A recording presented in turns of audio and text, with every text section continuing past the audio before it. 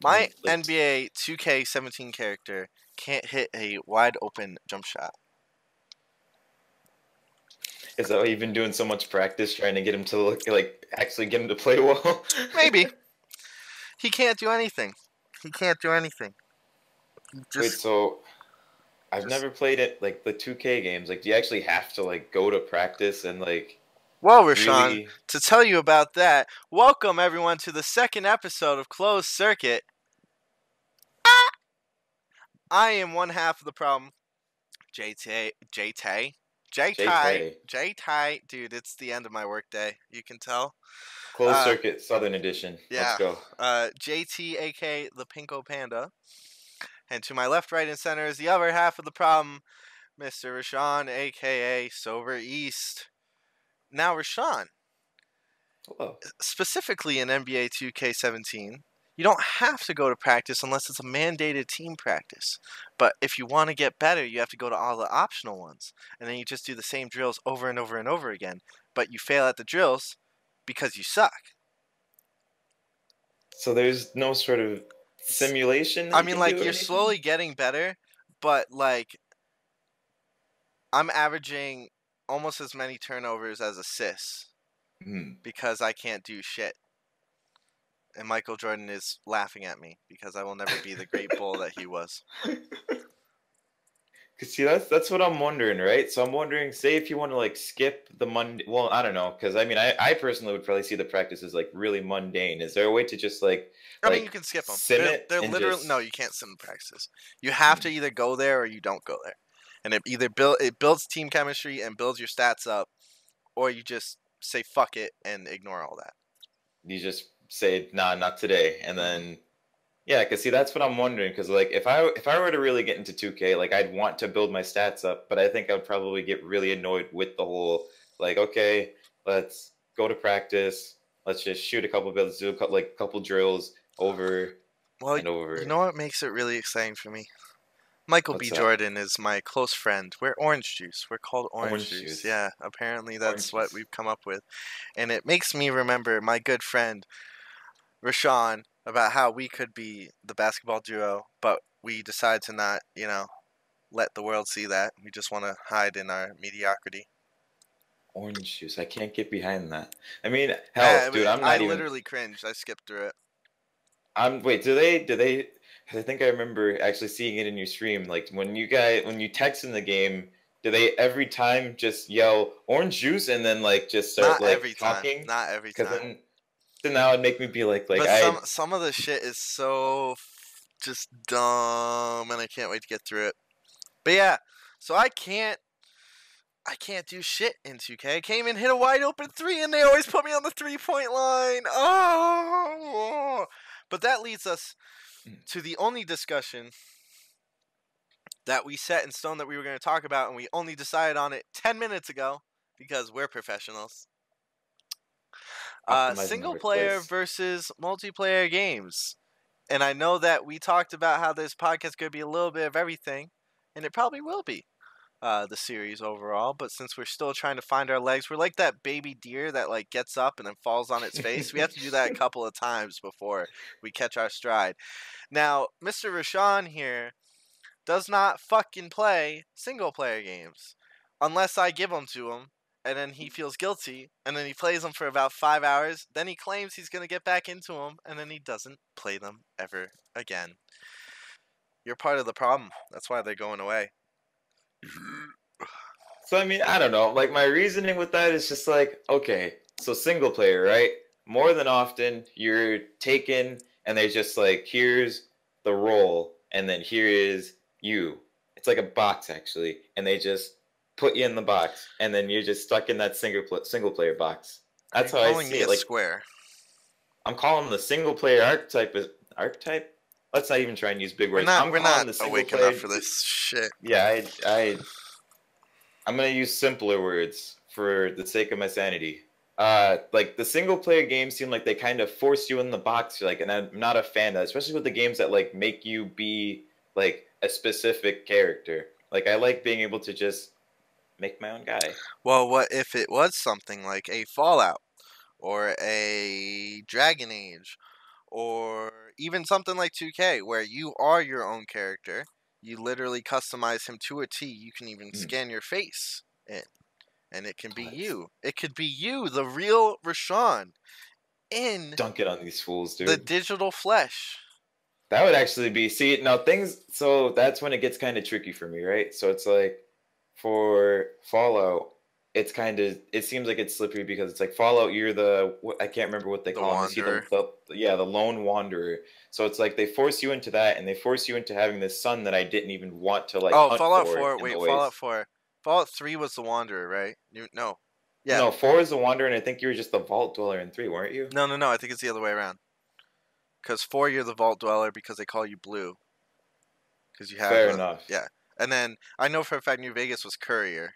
But that's Yeah. it. Oh, yeah. Like, I mean, Yeah. you could technically give yourself your name and customize the face and all this stuff. But at the end of the day, the role that you are is, I guess, predetermined. Yeah, see that's what messes me up to where it's like the fact that there's this framework that it wants me to go on, and I guess like some people might say like, okay, so with Fallout, you can just branch off of the main quest, but eventually there's still like a main quest nonetheless. So it's like I don't like it to where it's like I'm kind of forced into this role that I can pretend to ignore, but is there overall. And I guess it's like mainly because I'm used to sandbox games to where you don't have to worry about that at all. Like sandbox games, you kind of just go about it how you'd like and then just play the game and then whatever happens becomes your story. Mm. Like I enjoy things like that a lot more to where it's like it's up to me and it's crafted by me and it's not like the devs are like, hey, so at some point you're gonna have to go here and you're going to have to do this thing. But like here's some other stuff. Well, so I guess a better question would be, are you like pro multiplayer and anti single player, or are you just not a fan of certain single player? So so I'm not like there's some people who genuinely don't care about single player like whatsoever. Like I care about single player, but not, let's see, how You're do I not a say it? Not story an, guy, would you yeah, say? yeah. I like just enjoying the experience of the game. Like, and I guess like single player probably enhances the game and like enhances the overall like feeling of the game, but it's different mainly because it's like I love sandbox and it's like I love being able to just play whatever sandbox game with friends because I think it's like you tend to prefer like more structure, right? Yeah, I'd say so. I mean, in the form of like, if the game doesn't give me a direct objective, I create one for myself. You know what I Yeah, mean, you know what I mean there. Like No Man's right, right. Sky, I've been Space Steve Irwin, like just scanning all the like that's my objective once I finish a planet. Like I don't even care about the base building, I just leave. Hmm. Um Battlefield 4, I know it's multiplayer, but like um 100%ing all the guns, and when I'm done with the gun, just move on to the next one, whether I want to or not, whether I like the gun or not, move to it. I don't, I guess structure. I mean, like I like linear, but I also like open world. I mean, like Right, right. you know that I like anything from Last of Us, not open world at all. Beautiful story, beautiful environment, beautiful everything. Oh yeah, Ugh. But like, easily. but then I also like a game such as, let's throw it back to Assassin's Creed Black Flag, which is like Hmm. so fucking big. You could just be sailing around for just doing little things and ignoring story. Yeah. I guess it just depends. So I mean that makes sense. So it's like you like structure and then you can even kind of you can even find it in like sandbox, which is cool too because I mean sandbox, a lot of that is like figuring out your own objective. It is essentially building your own structure now that I think about it. So it's Hmm. like, yeah, in No Man's Sky you build structure on the game, like given that there are quests in No Man's Sky, but like given you make your own structure entirely by just being like, okay, I'm gonna ignore the quest because you have like your whole system down on how you hunt the animals and like what you do to find them and scan them and things like that. So I mean, it I guess it makes sense where it's like sandbox gives you enough of like a wide scope to where you can make your own system in a sense. And I guess that's why I like that the most because it's like with strictly linear, well, semi-linear, I guess, like single player games, they don't give you enough of like a loose framework and they give you kind of like almost the illusion, if that Hmm. makes any sense. Hmm. Like how can I say, like, for example, maybe this might be a bad one, but with like Skyrim, for example, like everybody tends to know how Skyrim works. Like you spawn in, you're a prisoner, and then eventually you realize that like I'm the Dragonborn. Like I can do the shouts and things like that. And you yeah, and it's just like you're told that like, okay, I'm this Dragonborn, and then they present like the whole world of Skyrim is yours to explore. But right from the get-go, you can't do that, because if you do, you could possibly frag like the entire quest line, Mm-hmm. as I did and had to resubmit. Like you have to go through a certain point of being the Dragonborn before like the game gets unlocked, and then even then there's still things that you need to focus on. Like Skyrim, it seems like it's kind of like it gives the illusion of being non-linear, but I still feel like there's some sort of like pathway just being like Well, established. there's like, I think Skyrim is open world with structure, like with predetermined structure. Like, yes, there is Mm. freedom, and I mean, if you look at other Bethesda games, there you could literally fuck up the entire thing. Skyrim not as Oh yeah, much. oh Skyrim yeah. not as much. Like, you cannot kill main characters in Skyrim, as far as I Mm. know, anyways, unless you console command. But like, Yeah, pretty I much. You have think to like Fallout games, right? You can just fucking murder anyone. You could shoot them in the head and just oh be yeah. like, okay, well, I'll never experience that Yep. because they're dead, and I'm. I actually, now that you bring that up, that's a good point, because it's like that's one of the things that actually frustrated me the most with Skyrim, was the fact that like I couldn't either just like Well, I kill remember like that you mm, wanted to join the Imperials and be mm, like a secret agent, yeah, assassinate that guy, and join mm, the Stormcloaks, which fucking dope. yeah. Being like a medieval assassin, that's sick. But like the Oh yeah, thing is, like, the script did not allow that. That no, was where the freedom ended. When you chose, I think actually you get like halfway through, you can choose to abandon, but you can't stick mm, it out until you can kill the guy and then switch over and be like, "Hey guys, I was with you all along. I was just letting you know." yeah. I was like, "Yeah, man, yeah," like, but you just can't do that. So like, so in that sense, it's restricted. Mm, But I mean, I think in the way it's when everyone talks about being so freeing is because you can go in any direction you want. Like, I mean, the way yeah, that I'm playing through it right now, literally just top to bottom of quests, not even bothering to finish like quest lines, just whatever's on the top, I finish it, and then if there's another one that's not part of the same quest line, I'll just do it anyways. Because I yeah, played it so many times, I've done a lot of things. But like that's the thing is like I also when I discover something, just go in and clear it, like mm. there's nothing stopping me from doing that. However, there are certain barriers. Ooh. It's gonna become a staple because See, I have I to drink so this monster. it's like I get what you mean entirely. So it's like it seems like it's like Skyrim is almost it's limited in the sense that it's like they're preserving the game. Like Mm. it's like it seems like they're making it to where you can't break the game, because that's what messes me up with the Fallout games, for example, and even like back with Morrowind, because you could literally murder a guy, and like later on it'll be like, why can't I get this quest line? Because the quest giver is Is dead. dead. Yeah, like you knifed him because you wanted his clothes, I and think now that quest is gone.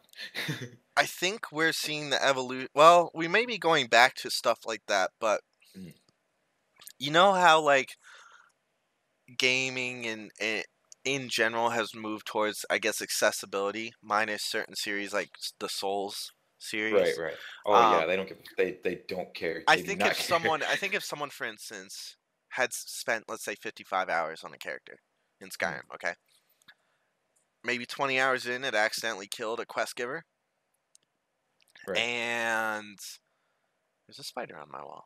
Oh, that's not a Ooh, spider. What are you doing? I'm checking It's too. just it's I was distracting me. It's not a spider. It's just a tiny, tiny fly. Um, damn it! I lost my train of thought. Hold on, it's coming back. When something is accessible, okay, in that way. So okay, I'm retracing my steps here. Okay, so 55 hours on a character in Skyrim. Say that yes. 20 hours in. Okay, so we're talking like in the past at their 20-hour mark, they accidentally killed a quest giver. Okay. Then at 55 hours in, they find out about this quest that they really want to do. So they go to find the guy, and he's not there because he's dead. Yeah. And now people back when like Morrowind was popular probably would have been like, oh, well, that's actually kind of cool that I just ruined that because like it's believable. But now we are so entitled that go back and be like, this is horse shit. Like I want my quest. This is so cool, and now you're gonna reject me from doing all blah blah blah blah. Like I'm gonna have to restart blah blah. Oh Like yeah. cause an uproar. And I mean, I'm not gonna lie. I may be one of the you know me. I like to experience everything. Like Right. for instance, one of the things that's actually stopped me from trying. I have XCOM 1. One of the things that's stopped me from playing it is because I don't know if I want to be one of those save scummers, or if I Mm. want to just dig in the dirt and if someone dies, say R.I.P. and move on. Like Mass Effect 2, for instance, when they have, and this is like this kind of goes into choices. It's Mm. like Mass Effect 2. I fucked up. I slept with the wrong girl, and the other one died, and I regretted it for the rest of me playing the series because that character did not exist for the rest of the trilogy. You know what I Oh mean? yeah. And I was like, Yeah. man, how old was I? I think I was like 17 or 18 playing that, and I was just like, ah, like if I had known that, I wouldn't have done it, but I did. So and it beat me up. Obviously, like I still finished it. I didn't feel slighted. I knew that there's choices like that. Like you can be middle ground. What is it like? Paragon or Vagabond? Like Paragon is Yeah. good, and then either Renegade or Vagabond is bad. I forget what it is. Mm. But and that's the thing is like to not go too far off in the single player thing in general. It's just like I think a lot of people are afraid of. I think there's two distinct groups. There's the ones who like having structure. So let's say I'm that person. Just Mm. because even in a free roam sandbox game, I try to give myself things to do because I like to have something to go for. And then there are Right. the ones, and we'll say you're on that other side, which once again, not saying either side is good or bad. It's just preference. Like you will just, you know, you're fine with going into a map and just fucking shit up. Like in No Man's Sky, for Essentially. instance, you just want to be like a bounty hunter slash pirate. Yeah. And that literally all that means is you're just flying in space and you shoot things. And Yep. then you're going to have to land on planets to get some stuff and then take off and go. And like for me, I don't want to leave a planet until I found everything. And then I Mm. go to the next planet. I don't care about shooting things. I don't care about that. So, that's how it kind of plays into it. Yeah, and it's like so like a quick message or a quick message. Wow. A To our quick thing out. sponsors, There we go. monster.tm. We have Sponsor enough to me. act. If only. That would be the dream. Could you imagine just getting like big crates of Monster just like mailed to Dude, you? I'd be like Tim the Tap Man. I'd put it like right behind me on this table. Finally, this table would have some use just right there. That would be perfect. Ugh. But yeah, so like I think one of the things that is with like new age gaming just as a whole like broad spectrum, I feel like there's a lot of people lately with how games have been made, they don't want to accept like they don't want the onus to be on them if they fuck up. Do you get what I Mhm. mean? Like they don't Mhm. want to accept that like I was the one that fucked up this choice. And It's you the know what? devs. You Like know what? That plays into real life. That plays into real life. Do you know what I mean? Do you know what I yeah. mean? With Like, social media in general and just overall how we are going as a society, no one mm, wants to accept when they are fucked up. Everyone yeah. wants to play it off on the other person. Mm, I didn't pay my rent. Oh, it wasn't me. It was the guy next door. He distracted me and told me to go to a bar, so I spent money at the bar. And damn it, right, right. his fault. Yeah. You know what I mean? Like, no one wants to accept responsibility. And I think that's something that's taught when you're younger. And Mm, not to stray too far away from video games, but, it does play into, like, a real life thing, which is oh yeah. people are afraid of fucking up. And the reality is that you are actually better off fucking up. You're better Yeah. off making mistakes, so then you learn for the next time. Yeah, and see that's I feel like because of that it's shifting the design of games because of the Hmm. fact that people don't want to fuck things up and they need it to be like pristine and perfect and have the devs program all these like safety things. Hmm. it's limiting what kind of games we're having be created now at this point. Like it's like they're making games where it's like the scope of choice is so limited Mm-hmm. because of the margin of people. How can I word it? Like the scope of decisions being limited based off of like the margin of error people are willing to create. Because it's like with, yeah, for example, I'm even gonna go back just for a little bit for like to Mass Effect, like how you said you slept with the wrong girl and like she died as a result. Mm-hmm. Like I can't remember what I did, but I do remember having to sacrifice one of the characters, and when they weren't in the next game, I was actually troubled because I realized they would have probably been really useful to have around for the story and in combat and things like that. Mm-hmm. And because of that, it made me be a lot more careful with my decisions. Like it made me better as a gamer, if that makes sense. Like it made me more hesitant and attentive to detail. That's what like. So I just pulled it up here. It's a PC Gamer article. Uh, it's essentially about Dying Light 2. So you and I are both huge fans of Dying Light. We've played it Oh yeah. over and over together. Some hardcore parkour shit that we pulled off in that game. It's a lot of fun. Probably end up returning to it at some point again before the sequel comes out.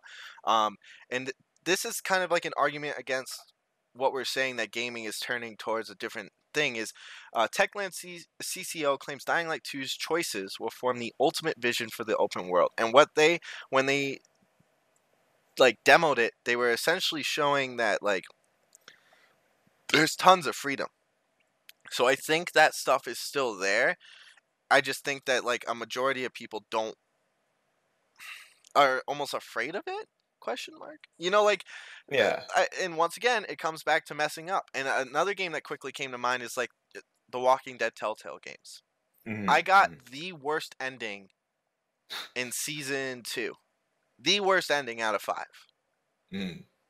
Now, my friend in high school, we were playing at the same time. He got the worst ending as well. We both got the worst ending. Difference was is I lived with it.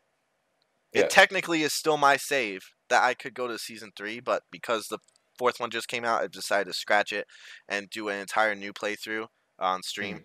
which will be awesome. But like, there's people that just went back. They're like, nope, and reverted their save and did a different choice because they did not want to deal with the choice that they did. And spoiler alert for season 2 of The Walking Dead, Telltale. So I'll just like flash big letters or something like right here, like Yeah, just somewhere, um somewhere. yeah like there are either 3 or 5 endings, so maybe not Okay. terrible spoilers just because I don't really remember it. But for instance, you could have one of each of the people live, okay, Mm. that was with you, or you could go off on your own, from what I remember. So I think were 3 endings, maybe 5. I can't remember. I think there was. You know what? I'm gonna look it up because All I right. don't want to give bad information. Was it The Walking Okay. Dead season 2 Telltale? See if it will have the ending here. Development, reception. That's not it. Excuse me. I actually kind of want to say like a quick point too on like your friend, for example, like while you're searching that up, like Mm-hmm. at that point, I'm wondering it's like if you save scum so much and like make different decisions because you've already seen where the other one leads, is it still a game anymore, or is it just kind of you directing a story at that point? Like that's what I'm wondering if it's really a game or if it's just you kind of forcing the story and then gratifying like Well, and feel some sort of gratification. that's also a thing. Have you ever watched a movie, read a book, watched a TV show where like you could see the ending coming and you wish that you could change it? You didn't want it. You wish that you Hmm. could go back to a certain point in said entertainment and change Yeah. it for what you wanted. I mean, Hmm. like, no movies are really coming off the top of my head, but I know I felt that. Same thing with books. Okay, book that comes to mind off the top of my head. Remember Lightning Thief, Percy Oh yeah. Jackson? Of course, of course. Remember the second series that happened? Yeah. So I You mean like you're never. referring to like the spin-off series? Yeah, but it still has Percy, Annabeth, all those, and then 3 new people, 4 new people. Yeah. No, no, no, I, no, like 5 there's new all I people. remember is like Jason, there's Yes, Piper, yes, yeah, yeah. So yeah. there's all those people. One of the characters dies. I'm not gonna say who, but long story short, something happened in the final book that like I didn't want to happen. And I actually left Mhm. the final like 30 pages for like 2 days because I knew what was coming and I didn't want it to happen because I didn't want that to be how it ended. Oh yeah. And you know that, like, and then when the book ends, there's like this huge hole because you've devastated. Another thing, Hmm. Avatar: Last Airbender, great show. I have yet to watch Korra because I don't want to let go of those characters. They're dead. No, see, yeah, They're that's because it's future. yeah. They're dead. Like, and I don't want to let go of them because I love them. Hmm. Well, I mean, there's some that are still alive, and like they have them to where they'll pop up, but it's kind of like not as they don't have prevalent roles like how they did in the original one. So it's like you're introduced to these new characters that it didn't feel like they were trying to like force you to like them, but it did seem like they were kind of like saying like these are the main people, Mm-hmm. these are your old characters that you're used to. This Mm-hmm. is the hierarchy now. It's like it did feel like that. But so I just pulled up, so I have it here. So this is Wikipedia, so you know it's legit. Okay, there we go. So at this point, the story diverges based on the player's decisions. The player can save Jane by shooting Kenny. Excuse me. Only to learn she hid AJ, so that's the baby that you're taking care of for the whole season, in a nearby car and faked his death in an attempt to prove to Clementine how unstable Kenny was. Thereafter, hello. Excuse me. It's really dark. I'm sorry. I just I Excuse me. couldn't. I'm talking. We back. I'm I'm walking sorry. here. Oh, Yeah. sorry. Banned. Hashtag banned. Let's get that trending. uh, It faked his death in an attempt to prove to Clementine how unstable Kenny really was. So at this point, by the way, I should give a little more context. You are left. It's the baby, you, who's Clementine, Jane, and Kenny. Okay, and okay. Kenny has increasingly become unstable. He's lost his son. He's lost his eye. He's just kind of woo. You know, that's just what happens when trauma hits. It's PTSD. Jane, Right. I don't remember too much. I think she has a little bit more of a stable head on her shoulders, but she still has her own issues. So that's why they say, like, for instance, so one choice is shooting Kenny because you think that he killed the baby because he's unstable. So attempt to prove Clementine how unstable Kenny was. Thereafter, the player can forgive Jane and return with her to Carver's abandoned camp, and has a choice whether or not to take in a family of 3. Okay. Next line.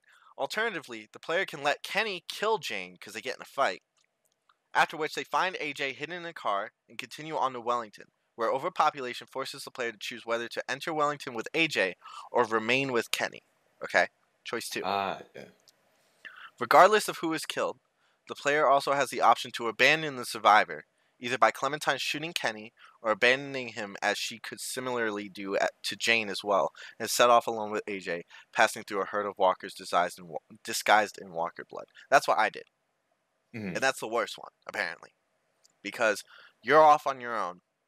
You fucked up. Like, everything is gone to shit. You have this baby. You're like, I think in this, she's like still like 12 or 13. Okay. And like, I think though, if I remember correctly, you end up stumbling upon some survivors. But you don't know if they're good or bad. Like, it just cuts. Now, obviously, we know because there's been a 3rd and a 4th season. Nothing bad happens to her. But that's the thing is, like, that's still technically the worst ending. And I know people who save scummed to try and get, specifically, they tried to get the one with Jane. Because then you get a new group of survivors. And the overpopulation one, once again, was too much of a choice for some people. So they just wanted Jane. Well, yeah, because see, that does seem like in the end, it just kind of like, just everything seems like it always boils down to like play style, for example. So it's like some people don't mind save scumming because it's like they figure like, okay, like it's my game, like it's my single player experience, like I might as well have fun with it. Like some people say like since it's my world, my isolated whatever, like this is my area, I can do what I want within this framework that the devs set for me. So they'll just do it and they'll save scum for it. But then the argument could be like, are they missing parts of the game or otherwise not experiencing something that would maybe enrich their experience? Like because it does seem like it would be a little bad to, I'm like passively cleaning my room here, it does seem like it would be a little bad if they just only played the game to where it's just rainbows and sunshine all the time. Like no one has to die, no one has to make any hard decisions, you just play it. Like it seems like there's something missing from that, especially for like not only just a Walking Dead game, but like most games if you do The that. one thing I'm thinking is XCOM. Like, you Mm. know better than anyone because you Oh invested yeah, I so, can talk about like, that. Yeah. you know, like, you got people who were your best soldiers and they died. And Mm. you didn't save scum? Question mark? I don't know if you did. Yeah, so it's like so with my XCOM 1 gameplay, I remember for about maybe 75% of the game, I had this one main squad. Like my barracks, you have the option to recruit soldiers. You can recruit them at different ranks once you get upgrades, things like that. But I never actually recruited. I never recruited anybody because I just had these 5 guys that I carefully played with. And when one of them died during a mission because I screwed up royally and essentially sent them in on a suicide run because I wasn't being attentive enough. I sat there for a bit and like I actually felt like the gravity of my decision for sending them in there. And I was thinking like, well, fuck, because one, I'm gonna have to start out with like a new recruit and he's gonna have to rank up and get to where like let's call her Wendy, where Wendy was, and try and see if I can rank her up through all these missions, but she might die too because she'll be out of her league. That's And okay. it's like I don't need their burgers anyways. well, I mean, apparently not, because she was like taken out of the. She was taken away, and I ended up actually save scumming. But what happened was, after I save scummed, I did another mission, and I lost a different member instead. So I just ended up having to live with those decisions, and Mhm. it made me more cautious as a player to the point where it was like, well, it maybe doesn't sound like it, but most of my squad died to the point to where I only had one guy left, and I protected him as if he was like the king piece, and he made it. He made it till the very last mission, and I was actually when I play XCOM 2, I'm thinking of recreating him like Have he like you lived through played it yet? XCOM 2. Yeah. Yeah, so it's I've a heard it's lot. harder. It's infinitely harder. Like XCOM 1 gave you so much room for error to where it's not even funny. Like looking at it in hindsight, there were so many times where it's like if I pulled what I pulled in XCOM 1, Mhm. I would be royally boned because it's like how do I describe it? XCOM 2, there's a lot of like reworks to like maybe like even like their stealth system, the AI are smarter, they're deadlier, so it's up to the player to just be just outplay them. Like it's like one big game of chess, and they don't really hold your hand that much. Like your people will die, and they will die like fast. So that's one of those games where it's like if you save scum, you're gonna have a hell of a time. Like I'm pretty sure.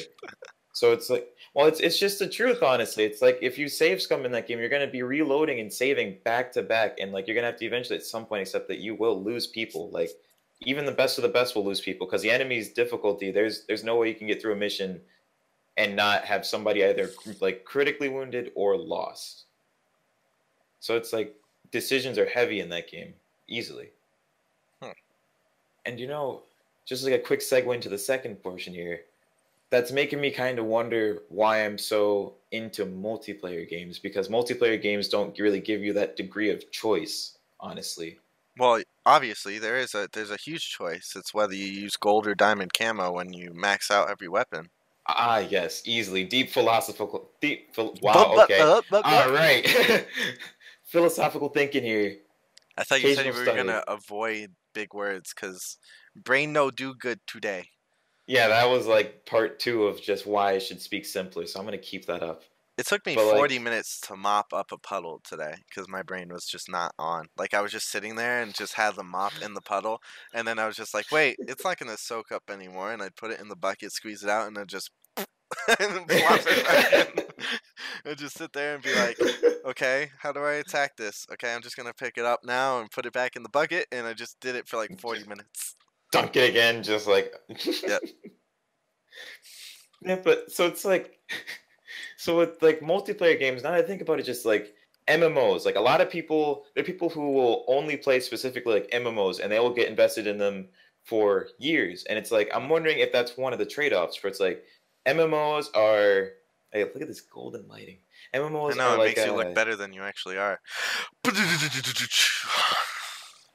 I'm gonna Speaking of dismiss. MMOs, though, like World of Oh, Warcraft came out with its new expansion, oh and yeah, it's like everyone's Battle going for Azeroth, nuts. right? I don't know. I don't World of Warcraft. I've never played it. I've never touched that game. I knew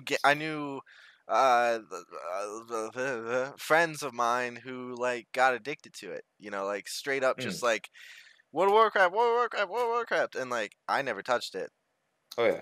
So, and See, then like all these expansions, like Twitter was blowing up, like RIP to all the people that will lose to World of Warcraft in the coming week.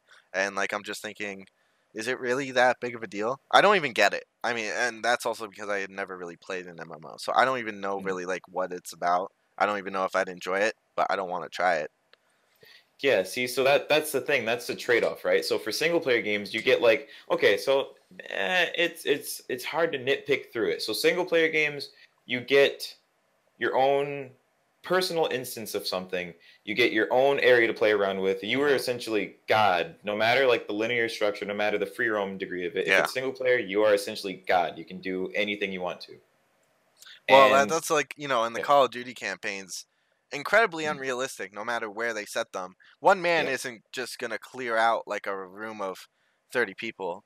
Oh yeah. I mean, unless he's like Sylvester Stallone, but like that's the thing is you're not. Okay? Like Yeah. you just everyone else is just kind of like filler. Like, "Hey, we're here to make it seem like it's a squad effort, but in reality, you got to kill everyone." Because if Yeah, you they don't kill soak up everyone, bullets and yeah. they blind fire and miss everything.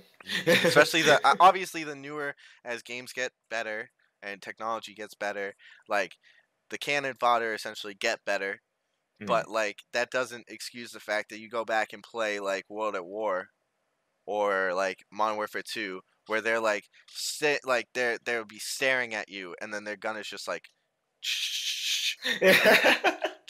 like they're not even paying attention, they're just trying to make it seem like they're helping you. It Right, never right. that shit never happens. Mhm. And see, it's like that's an addition to like one of the trade-offs, right? So with MMOs, like okay, so both have stories. So if we have like a little Venn diagram here, they got the middle section, the story. So they Mhm. both have stories. But with MMOs, you have this persistent world with real people who can potentially, depending on the framework of the game, actually shape the game's development. And it's like I think in World of Warcraft's case, this game is, let's see, when was World of Warcraft? I want to say like 2005. 2008, 2005. World of Okay, so Warcraft? yeah. 2003 or 2005 is what I want to say. Okay, shit, it's even One of older. those. Yeah, that makes sense. So it's like it's a game from 2003, and it has survived. Wait, did you actually Like, look it up? Am I right? oh no, you might be. Hell, let's see. World Let's fact of check. Warcraft release dates. Shit! I was directly in the middle. Oh, It's 2004. I danced around the date. so 2004, right? So this game has survived 14 14 fucking years. years. Jesus And like Christ. think of games like EverQuest. Like EverQuest was a big MMO, for example. If you go on if you download EverQuest 2 right now, you will see that that server is only populated by like cult fanatics, like people who have devoted years and years and years of time into that game, and they're not giving it up. And the thing is, the difference is that World of Warcraft and EverQuest, there was a different in management to where their expansions were more gripping. Their systems were more accessible. Like World of Warcraft is the accessible MMO. EverQuest 2 is essentially homework. It becomes nothing short of homework. So I think it's like a mix of the fact that the game has constant like expansion packs Well, churning out some with would argue that hours. like Like, anything, any game can turn into homework. You know what I mean? Like yeah, I search for collectibles that don't do jack, right. and I literally have like guides up on my laptop, and some would Mhm. say that's homework. You know what I mean? Okay, yeah, I can understand that. And Yeah. like that's where that saying comes in of like if a game turns into homework, I don't want to do it. Well, certain people like that shit. Especially if it's your job. I mean, like obviously right now it's neither of our jobs. So Mhm. we do have that aspect of time, but like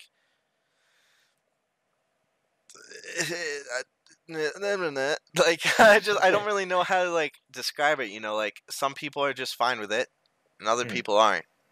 I mean, like Yeah. I'm looking at the expansions right now, and there's been 7 total expansions for World of Warcraft, and the level cap has risen between 10 and 5 levels, for each expansion, and it looks Yep. like there's an average of 2 years between each.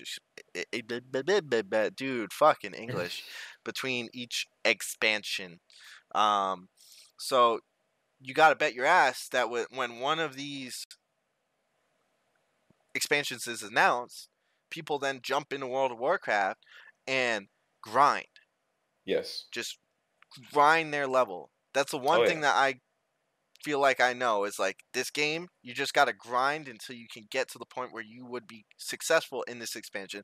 Then you grind through that expansion to the raid, or maybe the expansion is just a raid. I don't really know how they work.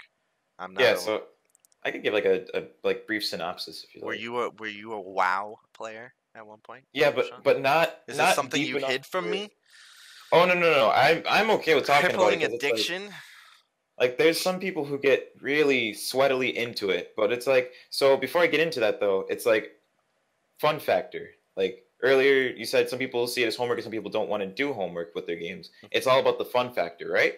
So it's like how you said, like if this game turns into homework, like I don't want to play it. But some people see this game as homework, it gives me something to do. I went with I don't want to play it. And like I was playing WoW for a bit and I didn't even max level. Like I think can't remember. I think I have up to well, the expansions I have doesn't matter, but like I managed to stop myself at like maybe 85 on like an 85 orc monk was that I have. 85 is the cap for Cataclysm, which is the third Mm. expansion.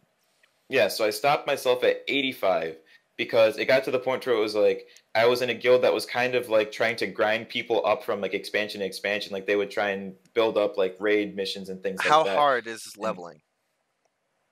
Would you it's say? honestly At least from your it's experience, obviously, but it's not hard at all, hmm. if I'm entirely honest with you, because you know how I am. Like I'm a casual player essentially. Like I will pick up my games, I'll be like, this is so fun. And then I'll just like put it away. Yep. I'll just be like done. And I'll just do something else. And wow, I was able to hit 85 over the course of like 2 subscriptions, which I probably didn't even need to do, but it was because I was so casual that I was like wasting game time.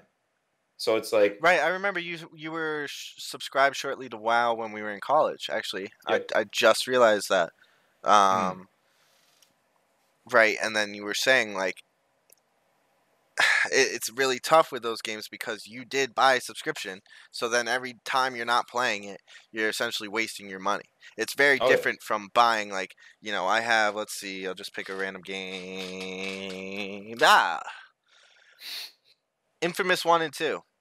I bought this for $13. There's dust on it. So you can tell I haven't even played it yet. But that's the thing is I'm not wasting. Wow, dude, look at how professional this even came in. Look at, you see that? Nice.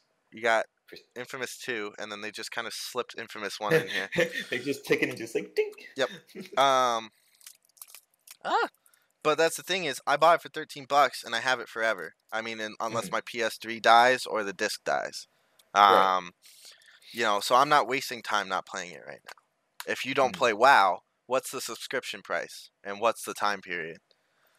So I believe it might have been $15 for 30 days. I'd like to think $15 for a whole month, if I remember. 15 for a month? Wow, I was thinking Yeah. more like 25, so that's actually better than I thought. Let me actually check because I'd like to think it was like 15 because I And it could remember have if always yeah. rose or risen. Yeah, that's true. Because I know if it was a bit more, I wouldn't have paid. But it was like that was my main issue. So it was like I knew that I was yeah. So they have a whole like host of plans that go lower depending on how long you're gonna do it or the duration of it. But I would always do like 1 month, and I would just be like, okay, like maybe I can jump in, play with my friends or something, have some fun.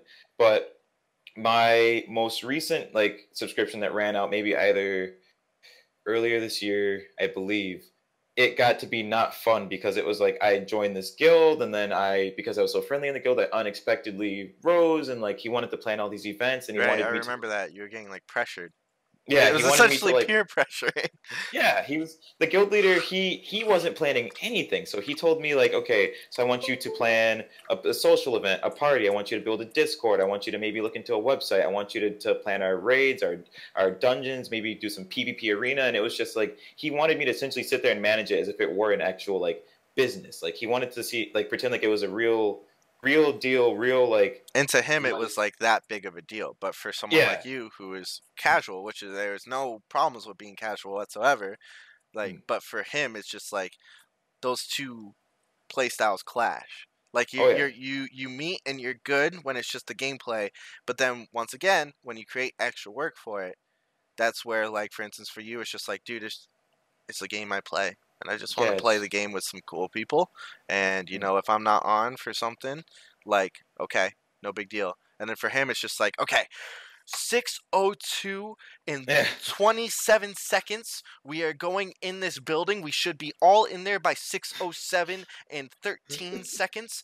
And when we're all together, then we need to beat this in under 1 hour, 47 minutes, and 6 seconds. Like, like it's just like all micromanaged. And it's just Yeah, and not how it goes. there's a lot of people that are like that too with the games though, and it's like I guess that's another trade-off with multiplayer games that you get people who can be like really, really sweaty about it. Like Arma 3. I want to talk about Arma 3 for a second. Like when you and I play Arma 3, it's semi-tactical to the point where it's like we realize that like it's just a game. We're just two guys No, playing the Rashawn, game. it's real life, okay? It's life or death. It's life or That's death. what some people see it as. Like you have some units to where they'll get all the add-ons, which only enhances them. It only makes them stronger. They'll get all these add-ons that like add to the realism. You have to program a radio. You can only talk if you're in this distance of each other. Like they download all these things, and to them it further immerses them, and it makes them think that it really is real life. And like they will be actually yelling at you to do things. Like I won't just stop fucking around and press this Alt F4 and close the entire game. Like they make it seem like it's like they're invested. Like multiplayer games, people can get like brutally invested, and it can impede on your gameplay. While single player, you can't because you're in the bubble. Well, remember with the multiplayer game as well, especially Arma, like there's someone that we watch that when he plays those games, sometimes it takes like 30 minutes for a command to get ordered to the top of the rank. Right.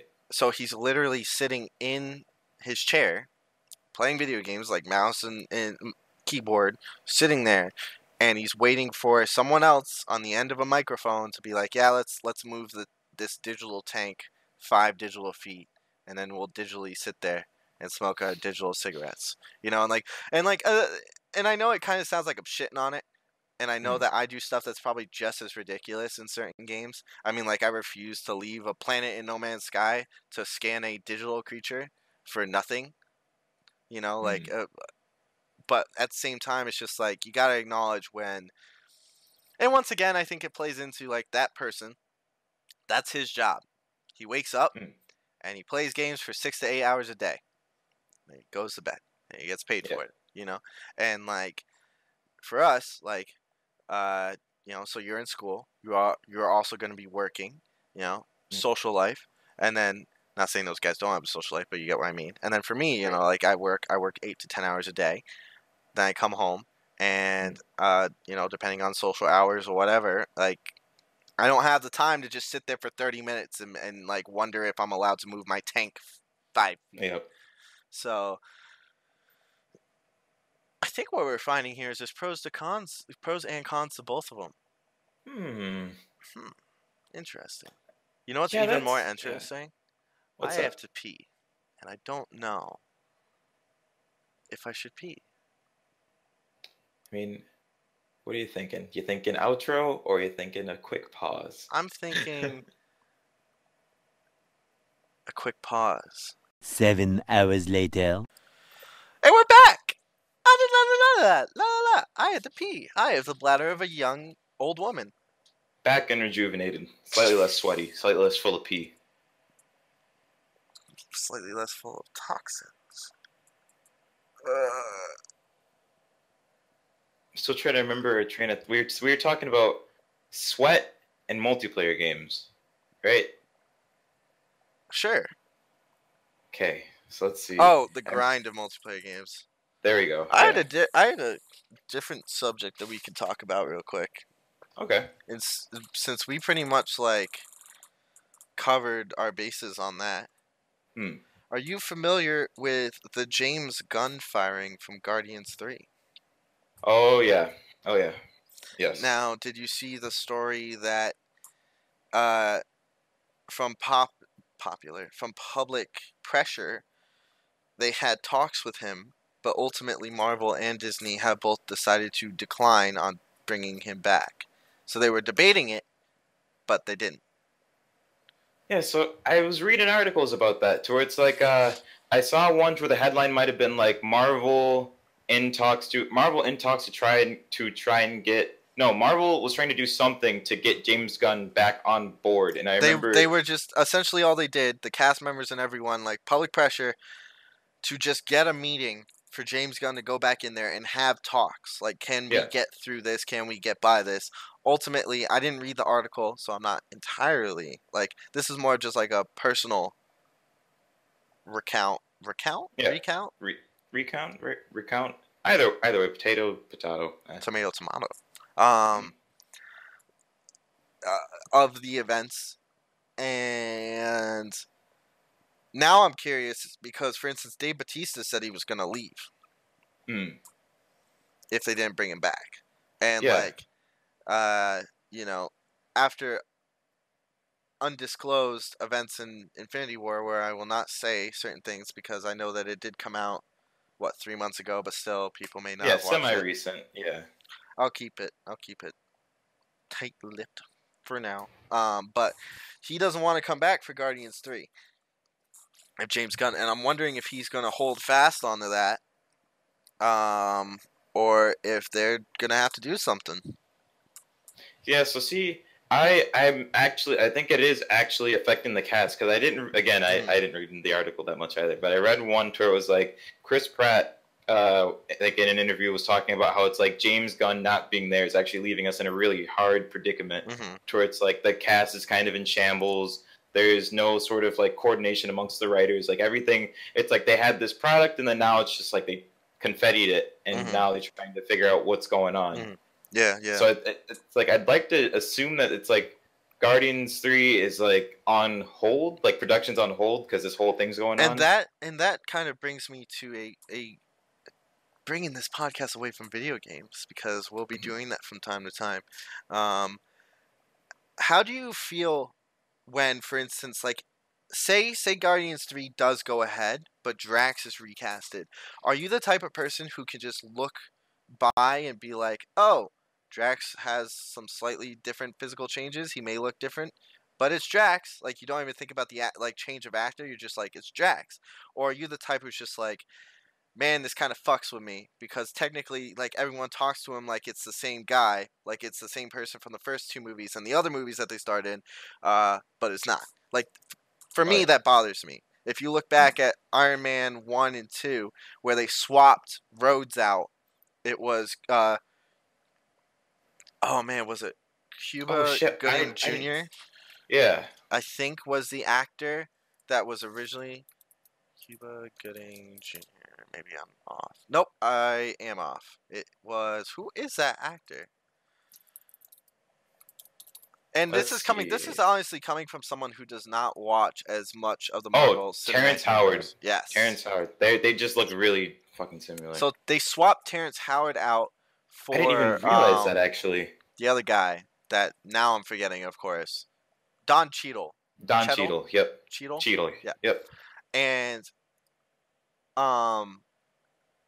that happened, and I mean, in light of events and it just being one movie and then it's switching, it's not that bad. Yeah.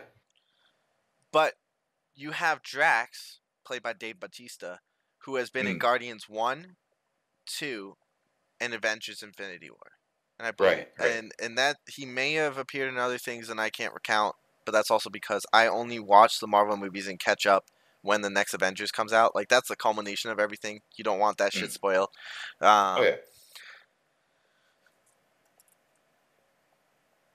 It's weird. Like, you know, like,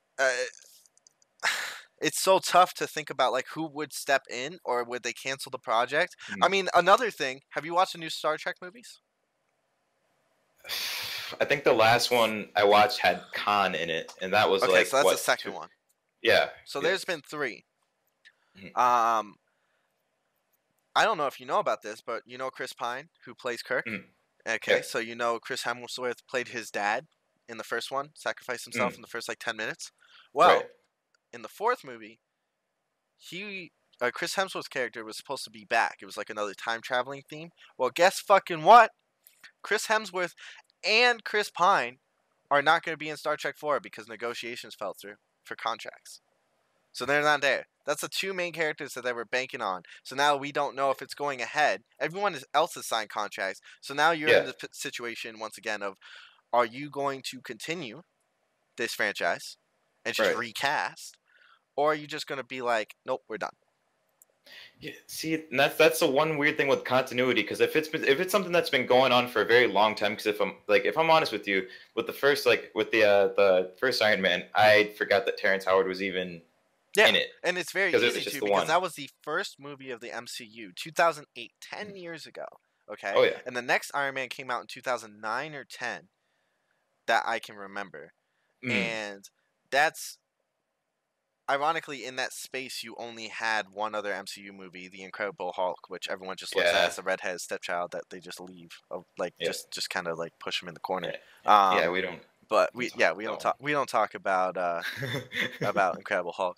But like, it's easier that way, because then he shows up in Iron Man 2 and he carves his place in there. And even if you had doubts after that, then he shows up in Iron Man 3. He shows up in I believe in Avengers. Probably Avengers Age of Ultron. I know he shows up in Civil War. But, you have all these movies where he shows up. So it's easy to just be like, okay, well, this is Rhodey now. So this is the new roads right there.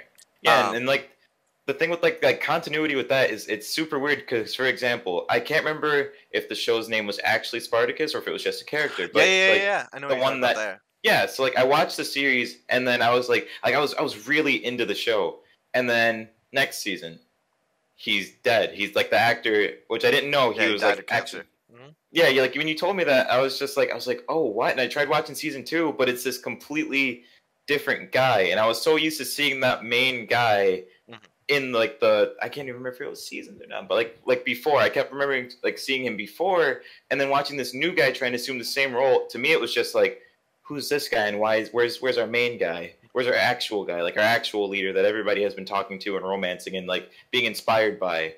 Like I couldn't get behind this this fresh new face with like different hair and like different body suddenly being like, I am now Spartacus. And like, I mean, I guess we should touch on. I did bring up the Volume 3, the Guardians Volume 3, in a way of like, how do you feel about continuation? But like, when you talk about the whole situation with Guardians 3, you have to mention the fact that the reason why James Gunn got fired is because he tweeted some, I guess, pedophilia stuff like 10 years ago, if I remember correctly. And then it got dug up, and that's where he just got cut instantly. And I mean, we all know that Hollywood scandals have been brutal in the last 2 years. But and I haven't seen what he tweeted. And also, I just saw yesterday or 2 days ago that like apparently there's evidence of him going to a pedophilia themed party. So those are definitely things that aren't great. But then you just like, I would like to know what that conversation was between Disney, Marvel, and Gunn. I want to know like if Gunn was just like accepting responsibility and saying, but look, I changed into a better person. Because that's the angle that everyone said was like we've watched Gunn grow as he took on this responsibility. Yeah. Or is this going to be one of those things where like now he's not going to ever do anything again because it's just going to be scandal? Although there are already talks that he could take over like a DC movie, which DC desperately needs. If you've watched any movie besides Wonder Woman, Wonder Woman's amazing. Holy shit! On top of the fact that Gal Gadot is my fucking woman crush every day. She is an absolute gem. She is so attractive. But like, Man of Steel, pretty garbo, pretty CGI fest garbo.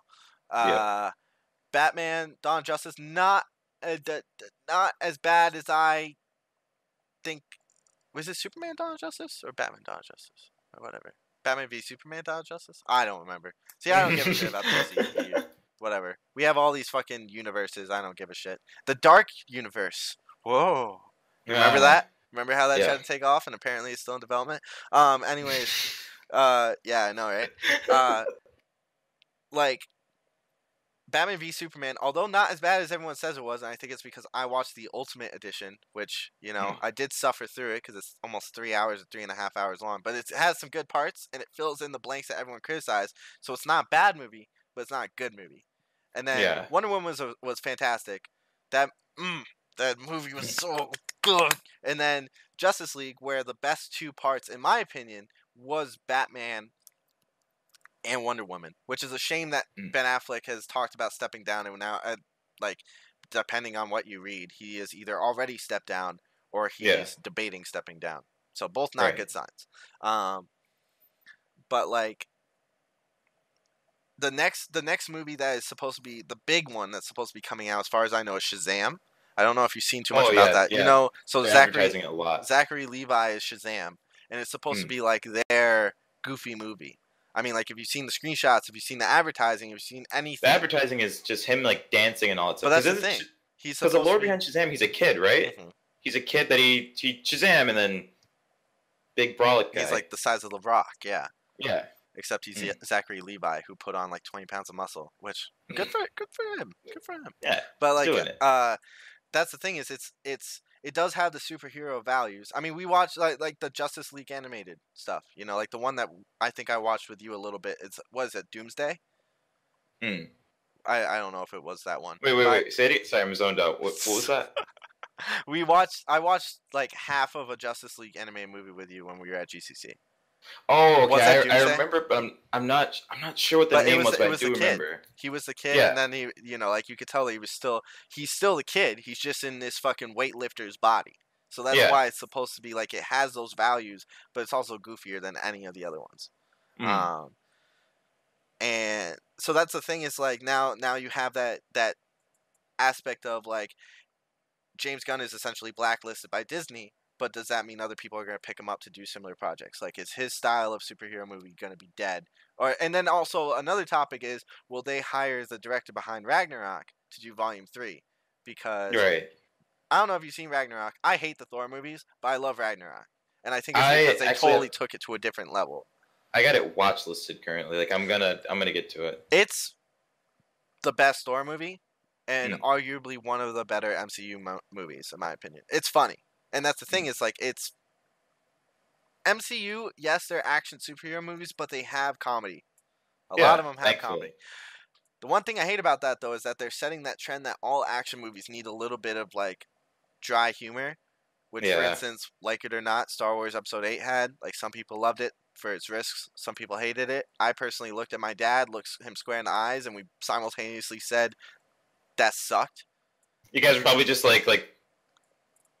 Yeah, we looked at each other and just like that sucked. That was shit. Now I've been told that if you watch it again, I still have not watched it again. If you watch it again, knowing all that shit, it's better. But you know, and then I haven't seen Han Solo. So like, but that's the thing is Han Solo was another type of those movies where I guess I could maybe work because, you know, Harrison Ford. In the way I look at it, Harrison Ford's character was like always had kind of that humor, but it wasn't like full on forced. But so you just have all those factors, and then also, you know, you have the continuation issues there, which also, if you think about it, then we're bouncing all over the place. I could draw like a fucking like star or like a complicated snowflake with all these points in this one tiny conversation part. But the DCEU is probably looking at one of those issues if Ben Affleck leaves. Like, are they gonna are they gonna reboot Batman, and then like somehow reboot the DCEU? Which I can't believe I know this much stuff about it. I can't believe it. But apparently they're talking about not only a reboot of Batman where he's younger, like casting a younger actor and watching him grow up in Batman in multiple movies. That's almost like Gotham. But also, are you ready? But also softly rebooting the entire universe. Not necessarily wiping what they got, but almost saying like this was the future. Now let's like reboot it so then it's the past leading up to that. That's rumor stuff. Yeah, so okay, I got a couple points actually then. So like briefly touching back on the James Gunn controversy. Like I looked up his tweet and that's why I zoned out for a little bit. And like his tweet is, how do I describe it? Like it is kind of just like it's gross, but it's dark humor. Quote it. I don't even know if I can say that. Is it that bad? I don't even want to say that. Send it to me on Discord, and then I will.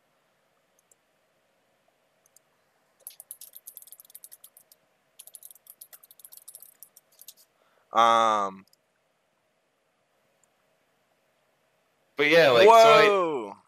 so I see the tweet, and his tweet, I see how it can be controversial, but it's like shitty shit posting, dark humor. But like, what I wonder is like, and again, I'm not condoning like pedophilia or anything. It's just like we all have said some really I mean, I stupid say things. some fucked up shit. I joke Yeah, about we've some all fucked said up some shit. fucked up things, and it's just like I'm not trying to be like an apologist for like pedophiles. But I'm I trying to think don't of think I could ever say something like that.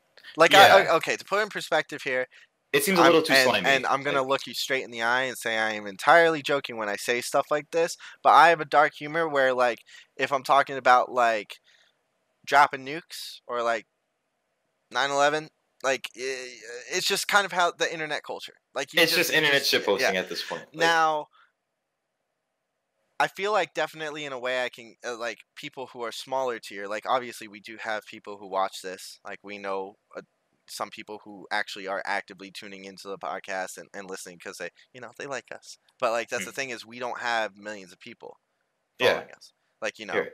I mean, just the other day, Ninja got shit on because he makes a decision not to play with female streamers because he does not want an online drama. Yes, and quickly to touch on that, I know we're bouncing around all the place. Yes, he could have worded it differently, but I agree with him full force. It's just it's the blunt wording. Blunt wording should be respected a bit more, I think. I will quote this. I will quote this. This is a James Gunn tweet. This is not a JT tweet. This is Full disclaimer. Full disclaimer a right James there. Gunn tweet. The We can even edit it in probably. Maybe just blur out the The Expendables was so manly. I fucked the shit out of the little pussy boy next to me. The boys are back in town. So he posted this 8 years ago, almost on the dot. It's 8/16. Oh yeah, he posted this 8/8. 8/15, 2010. And the date today is 8/16/2008. This is before he had any involvement with Marvel. That's a rough tweet. I will admit that. Yeah. That is definitely a really rough tweet. I don't see any humor in that at all. If I had seen that, I mean, obviously, I can't really think. If he had tweeted this today, I would have been like, you know. Yeah, it's one of those things where it's like you write it and it's like you sit there and you write it and you'd be like no, and just like quickly delete and just like no. And that's the thing is like he should have probably thought twice about this. What baffles me more though, if you think about it, so this is a month ago that he officially got let go. This is 8 years. 8 years of tweets. How many do you have James Gunn's Twitter up right now? I can nab that real quick. Tell me how many tweets he has. Like, that's the thing, right? This guy was whoever discovered it, I forget who it was, and I guess this guy has a little bit of a background of discovering bullshit like this. He probably dug through thousands of tweets. Unless James Gunn doesn't tweet that much.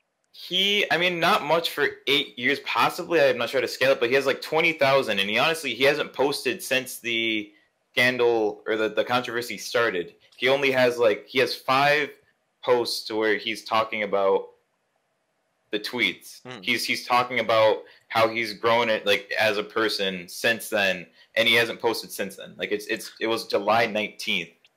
And he says, okay, so for example, his last one was, anyway, that's a completely honest truth after he talked about himself and how he was back then and things like that. He says, I used to make a lot of offensive jokes. I don't anymore. I don't blame my past self for this, but I like myself more and feel like a more full human being and a creator today. See, I don't even see the joke in this tweet, though. I'm looking at it right now, and I'm reading it, and there's no noticeable humor. I don't see a joke in this. I think if he is trying to say there's a joke, he's trying to say that he felt so manly after the Expendables that he then did that act. But that's and then if then he's probably joking about I you know what, I'm not even gonna try and pick this apart any more than I just did because there's really no way to, and I can see why Disney wouldn't take him back. That being said, I don't think this is Weinstein level. You know what I mean? I don't think it's that level. I think this is kind of like a slap on the wrist, and I think now looking at this tweet, I think I agree that he shouldn't be brought back. But then you also have to look at the fact once again that this was 8 years ago, and they dug through a ton of tweets to find this. But that's true. Yeah, so I mean, it's probably in the end, it's probably just Disney. Just they want to save face because again, that their company centered around children and youth, and this guy is like, even if he didn't mean it, he's outwardly offensive towards youth. I think the final point of this conversation Mm. would be like, I wonder if some of the people who are defending him have seen this tweet, because Right, I was defending the idea of him being reinstated after reading this tweet. I knew the basic subject of it. After reading this tweet, I could see why he's not reinstated. Yeah, that was the first time I actually saw it too, for the most part, because I was just sifting through articles for the most part, after, like before I knew about this. But it makes sense. It's Disney. They don't want to have somebody who does seem deadly to children because that's just bad publicity, regardless of the fact. Disney's family friendly. Oh yeah. So that it makes sense all around. And I mean, I guess with that, that'll take us to our outro. So let us know in the comments what you thought about this podcast. Maybe share some thoughts about your views on single-player games, multiplayer games, what you think about James Gunn, any sort of controversy surrounding that, and maybe even what you think about continuity. Let us know. Like, subscribe if you like us, and we'll keep on dishing out what we can for you. I will say, and this is totally on me, totally underestimated the editing time and processing time for the first podcast. The plan is to record between the days of Wednesday and Friday, upload it by Sunday. That way, when we ask these outro questions, we can actually dig into the comments a little bit and talk, that kind of give our own 2 cents about certain answers, whether we agree, disagree, blah blah blah, and also just give that exposure out there. Right. So, yeah. All right. And for now, this is Sober East signing off, and this is Pinko Panda. I'm signing off too. And we'll see you guys in the next episode. Good night!